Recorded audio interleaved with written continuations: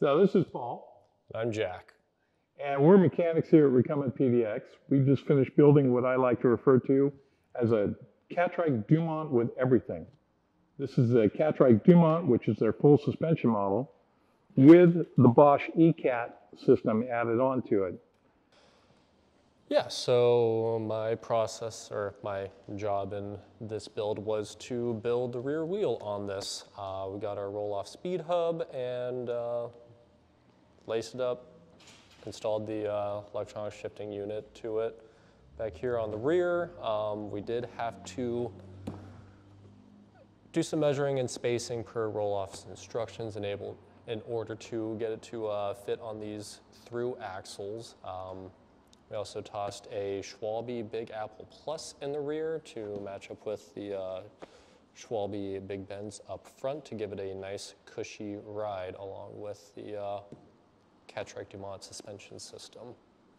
The Rohloff Speedhub is an internally geared 14-speed hub that could be used with a twist grip shifter, or like we have installed here, an electronic shifter that will shift on its own, or you can shift electronically.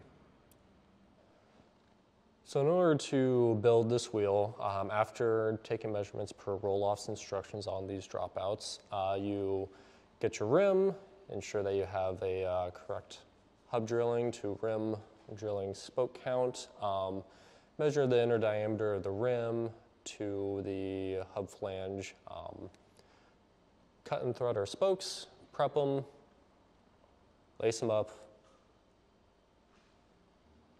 and that was my job. Yeah, so to speed up the assembly, we worked together, Jack building the wheel, and I mounted the rest of the accessories and did all the wiring. To run the E14 with the Bosch system, there are modifications that have to be done to the wiring harness.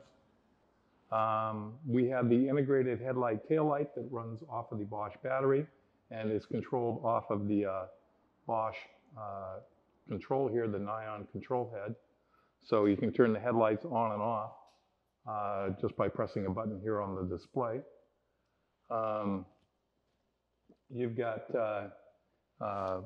mirrors on both sides. He's got a phone mount mounted on the right-hand side, and all the mounting accessories come from our friends over at TerraCycle here in town that make all the best components, including also the stand-up aids, which make it easy for those of us that aren't young to get up and down off of the trike.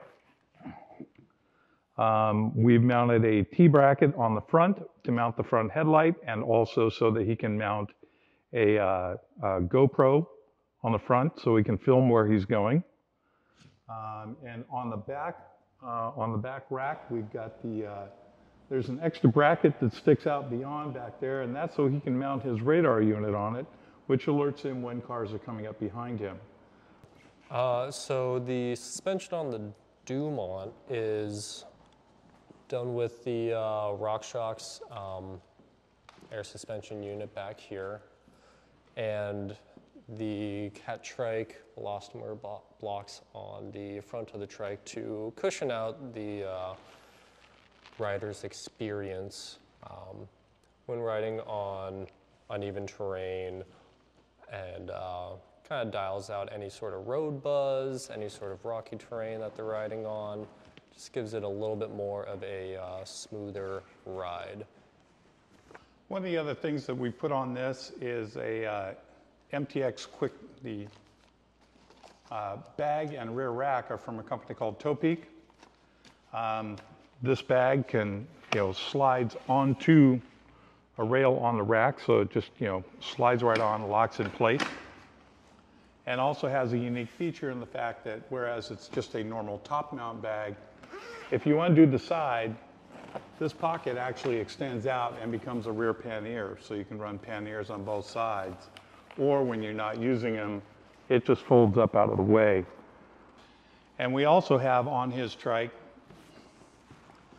a Topeak, what is normally considered a handlebar bag, that we've mounted with TerraCycle's side mount kit. so that you have what is a normal handlebar bag with your goodies that mounts right on the side of the trike. So everything is within reach. You can have your snacks, phone if you don't have a phone holder like he has, and basically all your stuff is right there where you can pick up your camera out of the bag and take pictures. Or maybe grab a snack from Mylo, right? Mylo likes snacks.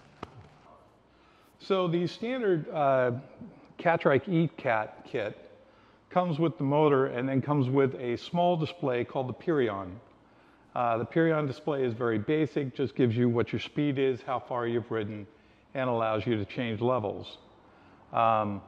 We've upgraded to the Nyon display from Bosch.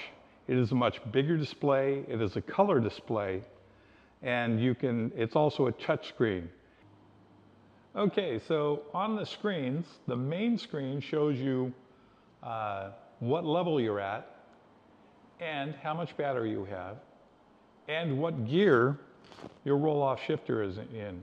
So right now it says I'm in 6 of 14. So when you're in eco mode, the screen is in green.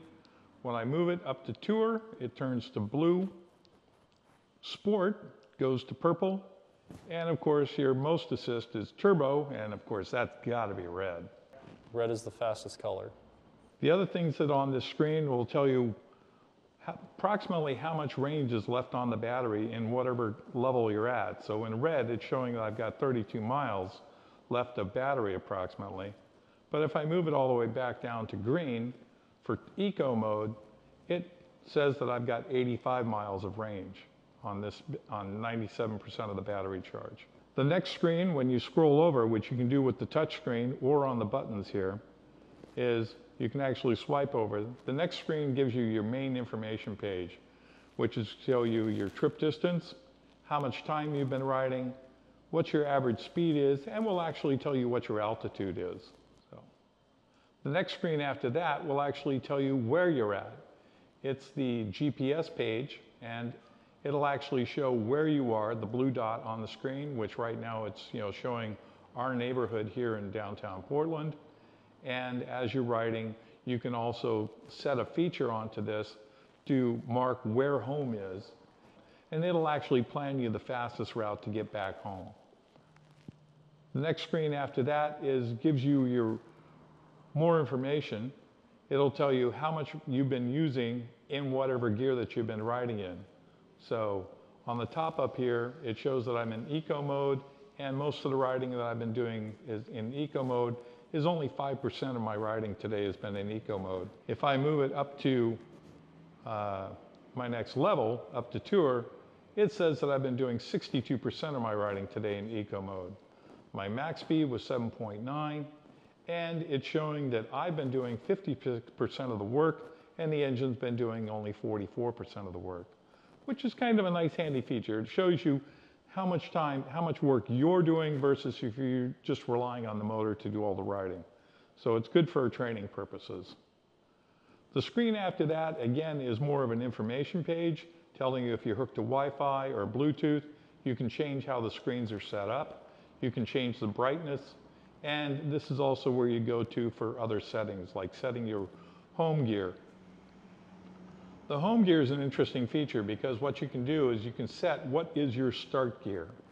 So when you start at a stoplight, you normally start in gear 5, say. If you've been riding along and you're screaming down the street and the light turns red and you come to a stop and you're in like 11th or 12th, it'll automatically downshift when it notices that you've been sitting for a while. You'll hear the little gear drive on the E-Assist drop down and go, and it'll drop down to 5. And that'll give you your start gear every time. Well, the noise you'll hear when it's shifting gears is right like this. How about if we do multiple? If you just hold down the button, it'll run 3 at a time until it gets up to 14. So right now it's in 14th. If I just hold down the button, I'm already back to first gear. Or you can shift it 1 at a time. But if you hold it down, it'll jump multiple gears at a time. which is great if all of a sudden you crest the top of the hill and you start down and you want to go fast, you can just hold it down and jump all the way up to top gear.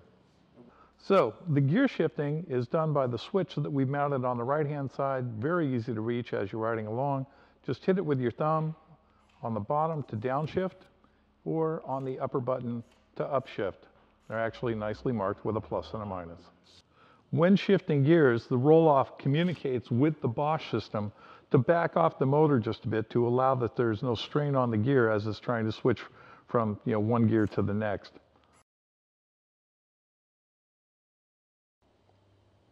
Sure. Leave that in.